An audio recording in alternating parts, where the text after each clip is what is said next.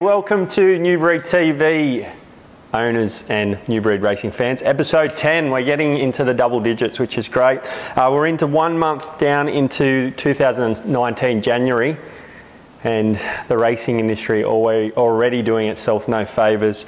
I'm not going to comment on the Darren Weir situation. I know there'd be some people watching on seeing if I've got anything to say, but until all the facts are there and the inquiries have been run, I think anyone with a social presence should probably keep quiet until we work out what's going on, and then we can all put our 2 cents in after everything's run and won. So let's get straight into the show and look at the fortnight that has been. Okay, as I said in the last episode, very quiet on the racing front, only a handful of runners. So we had Epic Rant running at Doomben. He ran his third again at Doomben. He's now been sold as a tried horse. He got sold on English Digital this week. When we purchased him, he came from Sydney with $13,000 prize money. He knocked off 182k up here in Queensland in just 2 preparations. So a huge result for the owners, and just another good show that Queensland racing, you can earn $1 and the colour of the money is the same as it is in Sydney. But we move on. We then had Boomista having a first start for the stable, coming from the 2k yard.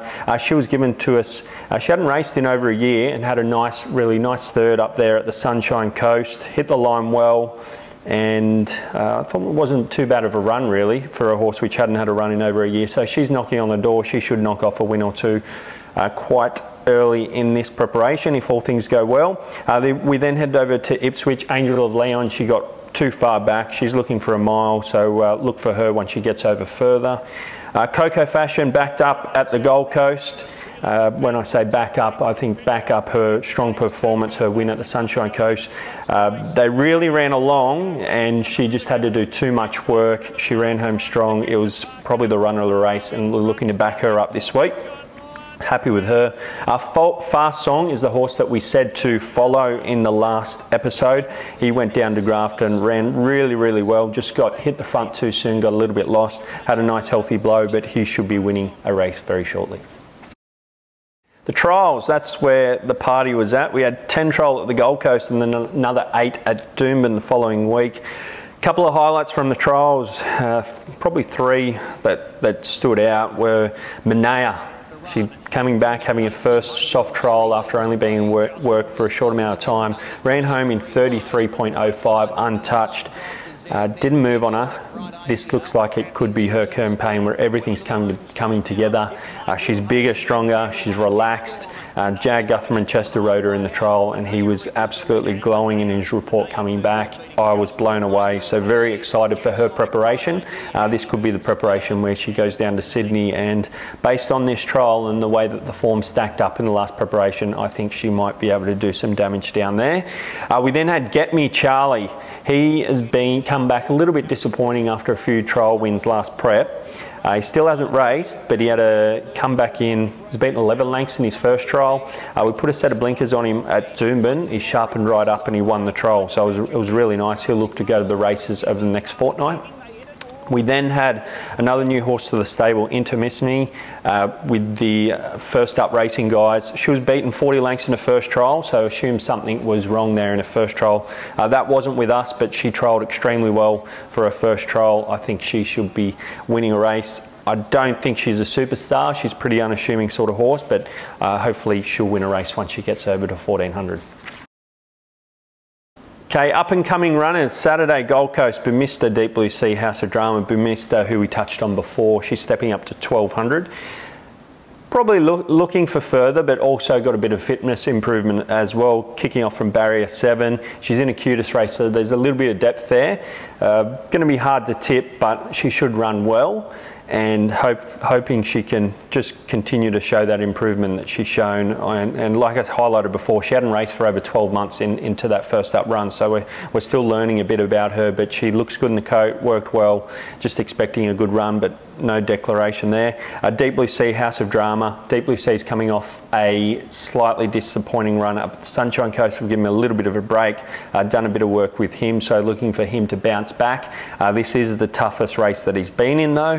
House of Drama, We've done a bit of work with her as well. She's showing good improvement, but I probably think another run again before she hits her peak.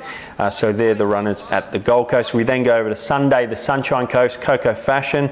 She's the one that we're going to be, she's backing up from the Gold Coast Saturday into the Sunshine Coast Sunday where she's won before. And I think it's the perfect race for her. She's drawn barrier 2, a little bit of work this morning, worked well. So it looks like she's recovered well. If she has recovered well, I think she'll be very, very competitive. Get Me Charlie, drawn wide gate, so we'll scratch him, look for him to run in the next 2 weeks. Snipstream, acceptance have just come out for Ipswich. He's the horse which we've been having a few barrier issues. He's been going under the gates at the trials. Looks like we've got him right. We've put a few gear adjustments on him, but just want to see him run before we start tipping him. There's one to beat in the race, Make You Think. On form, they're the 2 to follow. We then look for nominations. Fast Song Lismore, might go to Lismore on the 11th, and Get Me Charlie, as we said before, Grafton on the 7th, Gold Coast 9th, or Lismore the 7th. So that's about it for the up and coming. Big set of B-grass jump outs next week. We'll have about 14 running in the jump out, so there should be a bit more traction into the next episode, episode 11. Okay, tips. We had Fast Song. He ran second there at Grafton. I think he's worth following. He'll knock off his maiden pretty quickly. Coco Fashion, she's found the right race, as I said. If she recovers well and backs up well from last Saturday's run, I think she'll definitely be in the finish. Then Ipswich on Wednesday, Snipstream and Make You Think. I said Make You Think's definitely the one to beat, so hopefully Snipstream can get in there and we can put them in for the Quinella. That would be great. So they're the tips from our very few runners leading in the next episode. We're now winding up from the Magic Millions. The last shares remaining from a couple of horses we've got left. We've got the Your Song filly. Streaking Comet, she's got 15% remaining. We're going to run the video of her parading over the top of my audio here. So very neat filly, 2-year-old sort of type, muscled up. The half sisters by the Factor just had a trial at Randwick, had her first trial, I believe, down there in Sydney with Gay Waterhouse, ran a nice 3rd. So I'll be looking for her to put something on the pedigree page, but bought this filly just on type, as we always do.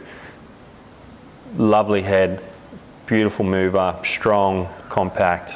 She ticks all the boxes. 2.5% share, only 1,317. 5% share, 2,634. So only 15% remaining. I'd expect her to be sealed up by the end of the week. We've then got the Shooting to Win Bellsville Ring Colt. He's probably the best bred horse, one of the best bred horses we bought. Lovely, lovely purchase for only 55,000. Big, strong colt. We said that he was the colt that really looked like he'd stand out and be positioned in a, really take his part in the Godolphin yard. Big, strong, imposing colt. We've got 32.5% left in him. And then this week we're going to release him, the Valencia Accused colt. He's just a, I don't know how you say this, but it's the first words that come to my head when I see him. He's just a sexy, sexy colt. He's just so striking. Big, he's black, he's just striking. You could really see him parading around Flemington or Randwick. He's just so striking. A 2.5% share in him is going to be 2,700, and a 5% share is going to be about 5,000. So we're getting all the details together on him. We'll release that this week. His mare Accused was a city winner. She's also the 3/4 sister to the stallion Denman, who was a Group 1 Golden Rose winner. So he's got a good pedigree to back him. Valencia was a $1.3 million yearling. I'm just going from point to point here, and he ticks all the boxes. So he's been he's been asked about a lot from a lot of owners writing in email, so we're going to release him this week. Keep an eye out for him. Okay, wrapping up episode 10, thank you to KBL Thoroughbreds for hosting our parade out there, all our Magic Millions purchases. It was really great to take our owners out there. New owners buying shares, and also owners which have purchased shares going out to see all their babies, so that was a great day. We're now heading off to Inglis Classic sale where there's over 1,000 yearlings down there, so hopefully we can buy some more purchases like we did at Magic Millions, because that was a fantastic sale for us, and look forward to kicking into episode 11, and hopefully the industry as a whole has got some positive things to be said about it.